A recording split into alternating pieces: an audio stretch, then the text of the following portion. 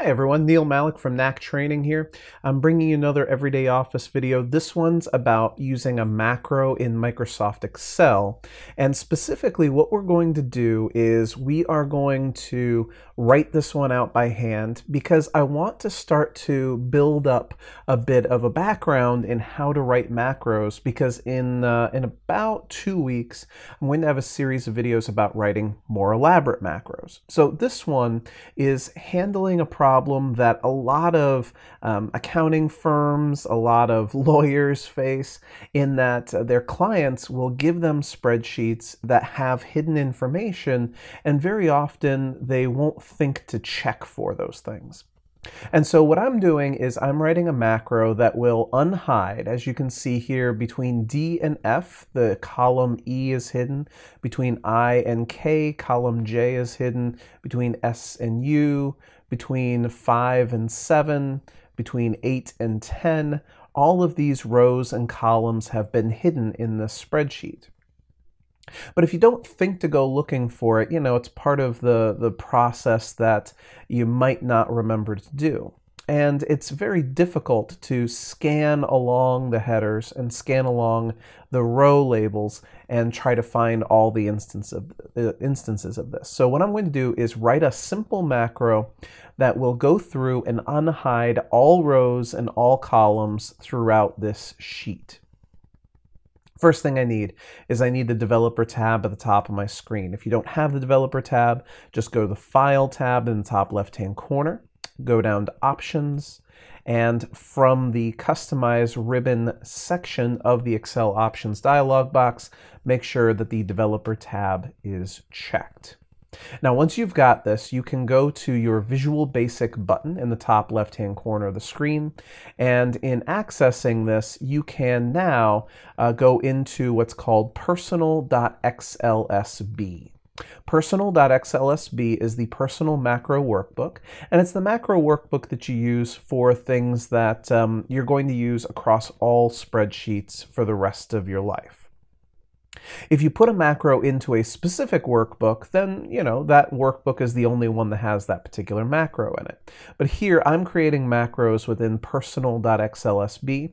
And just as you can see right here, I've already got a module here for unhiding things. But I'm going to do something a bit simpler than this one. So the first thing I need is a new module to contain this macro I have in mind. I'll right-click on Modules. Within the personal.xlsb workbook there, go to Insert and choose to insert a new module. And I will name this module just Module, and then Unhide Rows Calls, or something like that. So we now have a blank sheet of paper here to work with, and I want to use a new macro. Macros always start with the word sub, which stands for subroutine, and then the name of the macro that you have in mind. So I'm going to call this one unhide all rows, calls, open parentheses, close parentheses.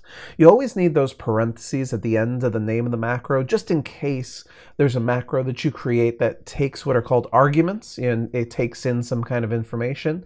That would go inside the parentheses, but in most of these instances, I don't have anything to pass to the macro, so it doesn't have anything in the parentheses. And when I hit enter, it ends the sub right there, and I'll just hit enter a few times to give myself some space. When I write a new macro, I always start off with comments. So single quote at the beginning of a line, first line after this new macro's name, is how you write in your first line of comments. And this should be plain English about what you're trying to accomplish. So here it'll be this macro selects all rows and columns within the sheet. And now if I have to use another line, again, just hit enter, single quote, and unhides all hidden elements. Okay. So now, what are we going to do to make this happen? Very often when you want to make something like this happen, it's a good idea to make sure that your user doesn't have to worry about what's happening, doesn't see the action, the processing that has to go into this. So first item is if I write a line of code that goes inside this sub, I always tab in to give myself a little bit more of a visual indicator that this is contained within the macro. And so the first thing I always do is application.screenUpdating equals false. And then at the end, and you can move down here, do application.screenUpdating equals true. So before we get into the macro, don't do any screen updating, just do the macro, and then at the end, update the screen and let my user see what happened. So now what we need to do is say, okay, within this sheet, within the active sheet, there are an element called cells. Specifically, cells is all the cells within the current sheet. But I'm not talking about cells here. I'm specifically talking about the rows, and I'm specifically talking about the columns and unhiding those things. So within cells, there's this idea called the entire column dot hidden. The property for hidden for any given column should be set to false. And then, as you can imagine, active sheet dot cells dot entire row dot hidden equals false. And that right there, those two lines of code will take all the cells in the current sheet. It'll take the column that those cells are in, meaning every single column in the entire workbook, which means the entire worksheet, and set the hidden property for that column to false. Then it'll turn around and do the exact same thing for the entire row, for all the cells, for its hidden property. So I'll close this down. And now it comes to how I want to execute this. So I can go to the macros button on the developer tab, find my, what did I call this? Unhide all rows calls, right? This macro right here.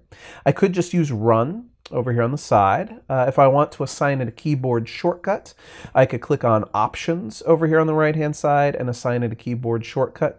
I definitely wouldn't want to use things like Control U or Control R, Control C, because those are keyboard shortcuts that already exist in Excel. But I could do Control Shift U maybe, something along those lines. Or I could decide that I don't want to assign this a keyboard shortcut at all and instead maybe assign it a button. So if I wanted to assign it a button, I could go to my drop-down menu up here on the Quick Access toolbar, choose More Commands from the Quick Access toolbar drop-down menu, and then over here on the left-hand panel, instead of popular commands, I hit the drop-down and I choose macros. And there you can see my unhide all rows calls macro is available to me. I can click Add, put that onto the personal macro, put it onto the Quick Access toolbar. And unfortunately, every single one of these is currently a little flowchart with personal.xlsb as the beginning of the name of this thing. So let's go ahead and modify this. I'll hit the item on the right, hit the Modify button down here at the bottom, and unhiding rows and columns. It's really unfortunate that they don't give us the ability to make better custom icons than this. Let's see, what would I use if I were going to unhide rows and columns? Maybe this guy. Okay, and then for the name, I'll just put in unhide rows calls. Hit OK, and hit OK. And so now I have this button up here that kind of looks like a waffle that when I hover on top of it, it says unhide rows calls. And when I press it, you can see there, I went ahead and highlighted all the columns that were hidden previously, all the rows that were hidden previously, so that you could see that those in fact were unhidden. So again, just real quick, go back in here. I'll just highlight all of these columns right here, boom, boom, boom. Right click and hide them. And when I realize I don't want to hide them anymore, I can go to my unhide rows and calls button and those become unhidden just like that. So it's a good first practice when you are getting a new spreadsheet from a client or something like that. Unhide some rows and columns, see what's actually happening in the workbook.